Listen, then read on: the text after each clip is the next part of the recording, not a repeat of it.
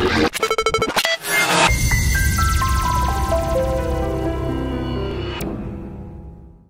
welcome, CISSP wannabes. Colin Weaver, IT Dojo. Questions of the day, 2 of them at a time. Here we go. Question number 1 today. All of the following are benefits of SSO, single sign-on, except for which? Choose 2.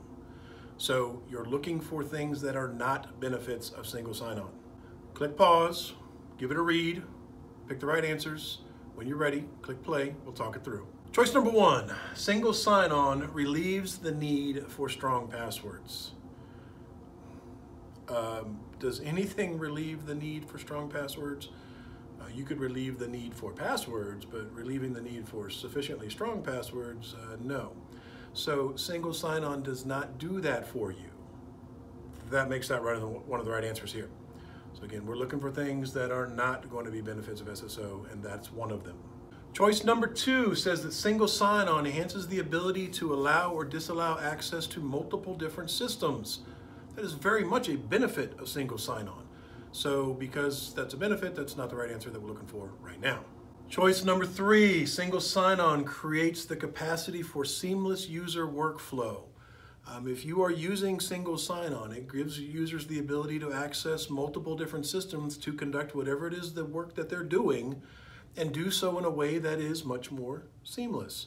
So the users aren't constantly bothered to enter credentials and do all kinds of other things. So that is a benefit of SSO, which makes it not one of the right answers in this question. Single sign-on eliminates single points of failure for authentication. No, unfortunately that is not true. Now, that does not address the bigger conversation that can be had regarding single sign-on, but if you had a single server that was performing SSO related functionality for you and your network, and that server were to go down, then SSO was busted. So in all the systems that were dependent upon that server being up to provide for authentication would suddenly stop being able to get authentication, therefore not authorizing users to be able to go in and do stuff.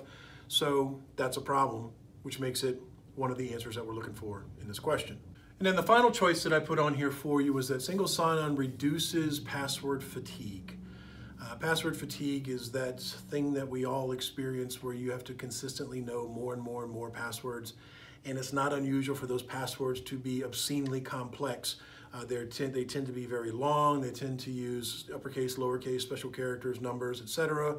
And because we have a bajillion different systems that we need to log into, and we're supposed to have them all be different passwords, we don't really do that. Or we should be doing that, and that's what password fatigue is kind of all about.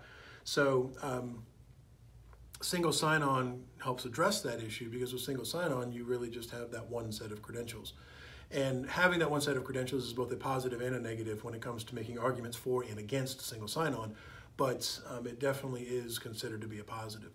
The negative aspect of having one password to sort of rule them all is that if somebody gets that password, they in effect get to be you on all those different systems. So, but that is, even though that's true, it is still a benefit of single sign-on to be able to go in and reduce the amount of password fatigue that people have. So, not one of the right answers here then. All right, next question up. I do love me some cryptography.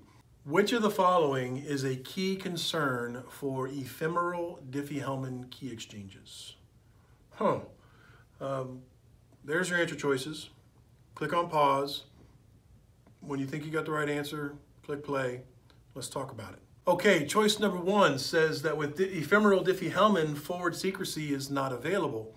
And that's simply not true. That is exactly what ephemeral Diffie Hellman gives you. Ephemeral Diffie Hellman generates new keys each time you do a key exchange, and those keys are used for the security of that session, and then are not used again in the future. So the recovery or seizure of a private key later down the line does not allow somebody to be able to go in and recover all of your data because that key was only used for this one particular session. So forward secrecy is actually a big positive of ephemeral Diffie Hellman. No authentication, choice number 2. That is a problem. Diffie Hellman, or even ephemeral Diffie Hellman, doesn't have a native authentication component to it.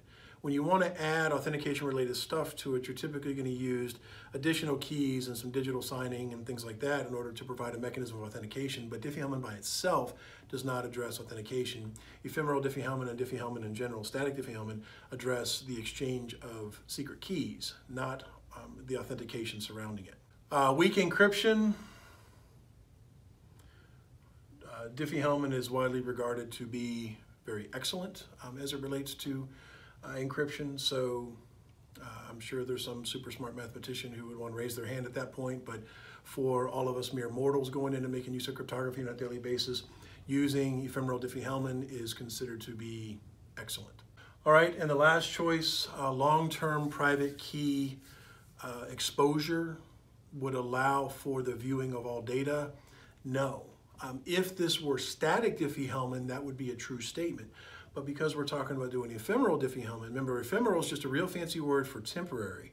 So when we do ephemeral Diffie Hellman key exchanges, we generate key pairs, we use them for this session, and then those keys are not going to be used again. Your long-term keys, your static keys, could be used for signing those exchanges and things like that, which can provide for a mechanism of authentication. But the ephemeral keys that are used are done on a per-session basis.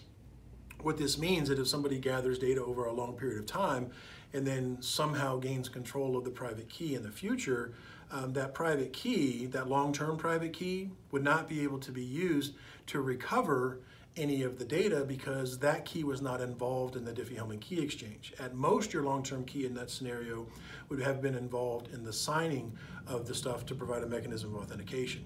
And so that's one of the reasons why we always sort of look to enhance the security of data connections by using ephemeral Diffie Hellman to give us forward secrecy rather than just using your static or long-term key pairs because those aren't going to be as secure should somebody be able to get their hands on your private key at a future date.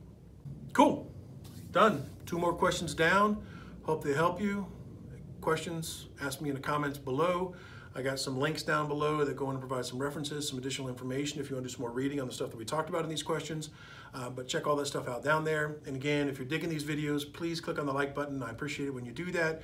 And it's also cool if you subscribe because I do these questions as often as I can. And I always do them 2 at a time. So until then, see you again.